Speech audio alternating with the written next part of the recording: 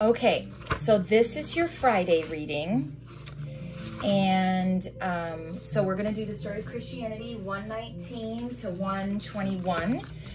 So I was actually probably supposed to start with the Great Schism of the West there. So just talking about how the Roman populace had made it clear that they wanted an Italian, not a French pope. Remember, there were two popes. You ended up with two popes. So the Archbishop, the last non-cardinal to be elected pope, was duly brought to Rome and proclaimed Urban VI. His autocratic manner, however, soon disconcerted the French cardinals who had elected him. At one point, he had 6 cardinals under torture, 5 of whom were simply to disappear. And the cardinals therefore left Rome for the town of Anagni, claiming that Urban's election had been invalid, as they had been in fear of their lives from the Roman mob. So they moved to Fondi, where they elected a new pope, and thus began the Great Schism of the West.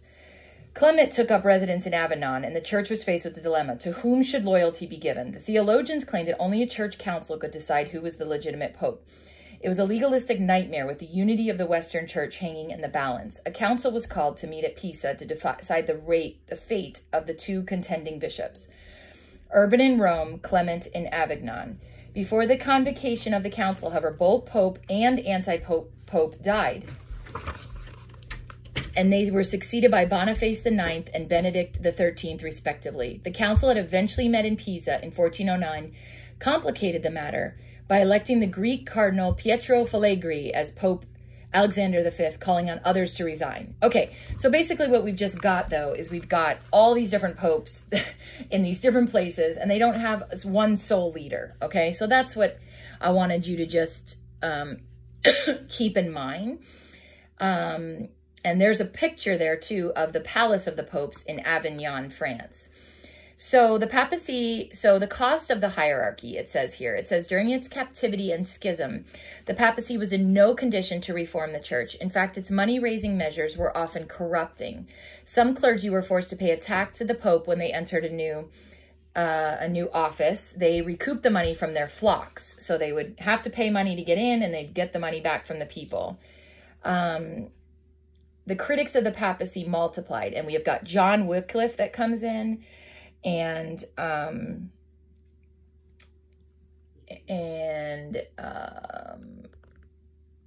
so we've got popes not doing a good job. So and so there's going to be a cry for change on 121. Significant attempts at reform. In Germany and the Netherlands, the largely lay movement called the Brethren of the Common Life, inspired by the great mission preacher Gerhard Groot, did important evangelistic and pastoral work and ran excellent schools, whose most famous product was Thomas A. Kempis, an author of the devotional classic, The Imitation of Christ. They were supported by the German and Dutch bishops and synods ordered clergy to preach on Sundays and on holy days the Holy Scripture of the Old and New Testament plainly and intelligibly. So we're getting a turn here, right? Much influenced by John Wycliffe,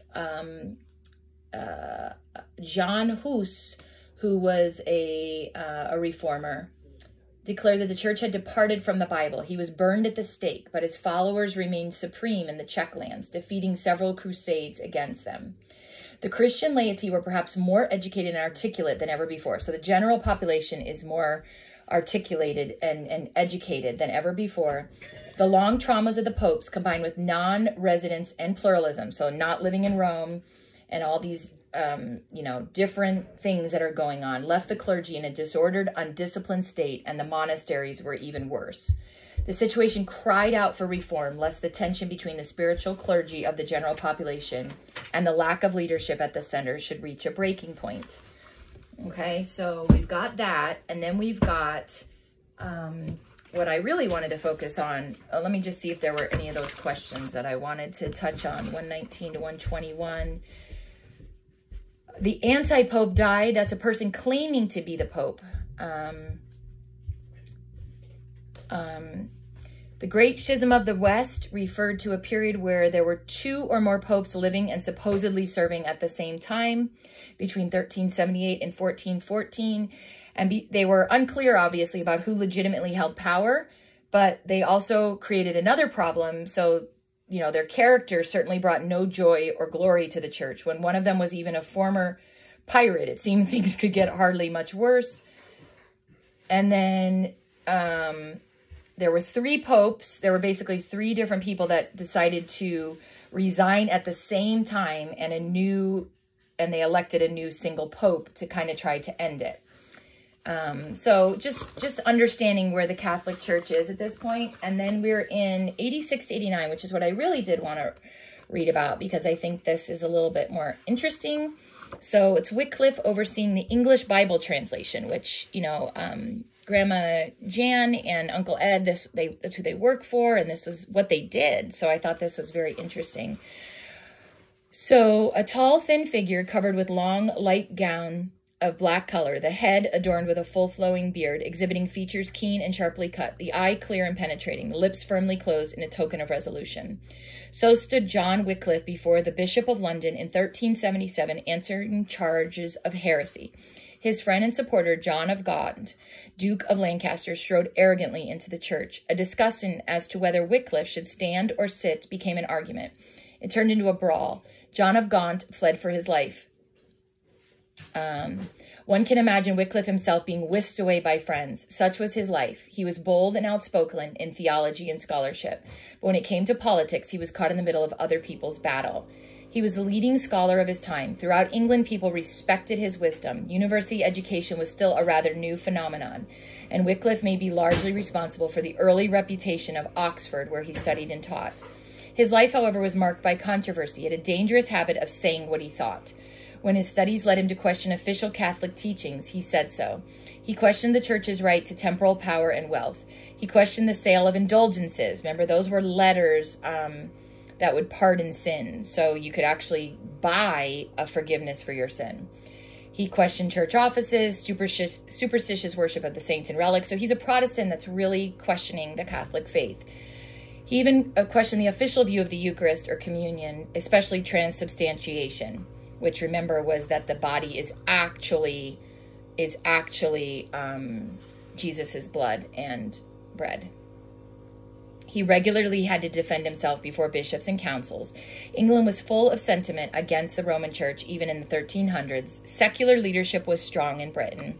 The princes and many commoners resented the way that the church grabbed for power and wealth. John of Gaunt often used Wycliffe's ideas and reputation in arguments with the church. In return, he granted Wycliffe a certain protection from the hierarchy.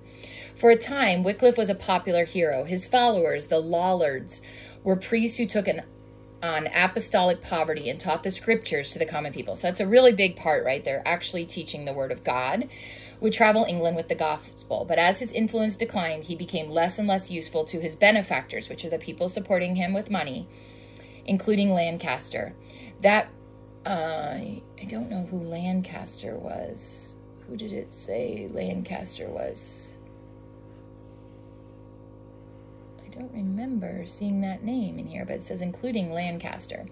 The brawl-ridden hearing. Oh, that was the hearing. That was the hearing in Lancaster, was that hearing that he was at. The brawl-ridden hearing in 1377 resulted in a ban on his writings. Opposition intensified. While he himself was kept from violence, his writings were burned, and he was stripped of his position at Oxford and forbidden to disseminate his views. This gave him time to work on his Bible translation. Everyone, Wycliffe maintained, should be allowed to read scripture in his own language. For as much as the Bible contains Christ, that is all that is necessary for salvation. It is necessary for all men, not for priests alone, he wrote. So despite the church's disapproval, he worked together with other scholars to translate the first complete English Bible. Using a handwritten copy of the Vulgate, which is like the original, one of the original scriptures, he labored to make the scriptures intelligible to the countrymen. A first edition was published, which was not completed until after his death, yet that edition became known as Wycliffe's Bible and was distributed by the Lollards. He suffered a stroke in church and died in December 31, 1384. 31 years later, the Council of Constance excommunicated him, and in 1428 his bones were exhumed, burned, and the ashes scattered on the river. No one knew how swiftly his ideas would scatter through Europe. The effect of his teachings on later leaders, such as John Huss, earned Wycliffe the name the Morning Star of the Reformation, because he's bringing the scriptures to the people, right? And saying everyone needs to be able to read scriptures, not just the priests. He himself managed to stay within the Roman Church all his life, but in the hearts and minds of his hearers, The Reformation was already quietly underway, and the Reformation is going to be sort of where the Protestants sort of become a thing. And then we've got John Huss, who was burned at the stake. So we'll cook his goose. The man of whom those words were spoken was John Huss, whose last name meant goose in Czechoslovakia. He who spoke the words referred to the fact that he would be burned at the stake, but as state and church authorities condemned him, they lit a fire of nationalism and church reform. So we're in 1401, which is like 30-something years after Wycliffe died. He was ordained as a priest, and he spent much of his career teaching in Prague. Although John Wycliffe's land lay far from Bohemia, his influence had spread there after English King Richard II married Anne, sister of the King of Bohemia. Anne had opened the way for Bohemians to study in England. Thus, the reform-minded writings of Wycliffe had trickled into Bohemia. Hey, John? Hey, John? Can you tell me where Bohemia is? Is it southern Germany area? Okay, I think that's right. Southern Germany area. On the walls of Bethlehem Chapel, paintings contrasted the behavior of the popes and Christ. While the Pope rode a horse, Christ walked barefoot. Jesus washed the feet, the Pope had his feet kissed. Such clerical worldliness offended Huss, and he preached and taught against it. By emphasizing the role of the Bible in church authority, he lifted biblical preaching to an important place within the church service. Again, preaching of the scriptures. His teachings became popular with the masses and some of the aristocracy, including the Queen. As his influence in the university grew, the popularity of Wycliffe's writings increased. The Archbishop of Prague objected to Huss's teachings. He instructed him to stop preaching and asked that the university burn Wycliffe's writing. Huss refused to comply, and he was condemned. Pope John the 23rd, one of the three popes in the Great Schism, placed Prague under interdict, an act that effectively excommunicated the whole city because no one there could receive the church sacraments. Huck agreed to leave Prague to help that city, but he continued to draw crowds as he preached in churches and held open-air gatherings. He had brought about this clerical opposition not only by denouncing the immoral, extravagant lifestyle of the clergy, including the Pope, but by asserting that Christ alone is head of the church. In his book, which is called On the Church, he defended the authority of the clergy, yet claimed that God alone can forgive sins. So we're getting to see some of the splits here that's going to occur between the Protestants and the Catholics. Catholics think the Pope needs to be present, the clergy needs to be there to forgive sins. And Protestants, of course, think we can go directly to Jesus. No pope or bishop, added Huss, could establish doctrine contrary to the Bible, nor could any true Christian obey a clergyman's order if it was plainly wrong. In 1414, Huss was summoned to the Council of Constance to defend his teachings. The council had already made up their mind about it. He was arrested as soon as he arrived, and both Wycliffe and his writings were condemned. He refused to deny that he had stated that when a pope or bishop is in mortal sin, he ceases to be a pope or a bishop. Orally, Huss added the king to that list. Sigismund had called the council to rectify the Great Schism, and they accomplished that. But naturally, no council that restored the Pope's authority would acquit a rebel who questioned the Pope's authority. So, wasted by long imprisonment, illness, and lack of sleep, Huss still protested his innocence and refused to renounce his errors, quote unquote. He proclaimed to the council, "I would not for a chapel full of gold recede from the truth." So on July 6, 1415, the church formally condemned Huss and handed him over to the secular authorities for immediate punishment. On his way to his place of execution, he passed a churchyard where a bonfire had been made of his books. Laughing, he told the bystanders not to believe the lies circulated about him. When he arrived at the place where he would be burned at the stake, the empire's marshal asked Huss to retract his views. "God is my witness," the churchman replied, "that the evidence against me is false. I have never thought nor preached except with one intention of winning men, if possible, from their sins, and today I will gladly die." His ashes were scattered on a river. Instead of harming his prestige, his courageous death increased it. Fired by a combination of religious and national fervor, his followers rebelled against the Catholic Church and their German-dominated empire. They effectively overthrew both. Despite all efforts of the popes to stamp out movement, it survived as an independent church, the unity of the brethren. And,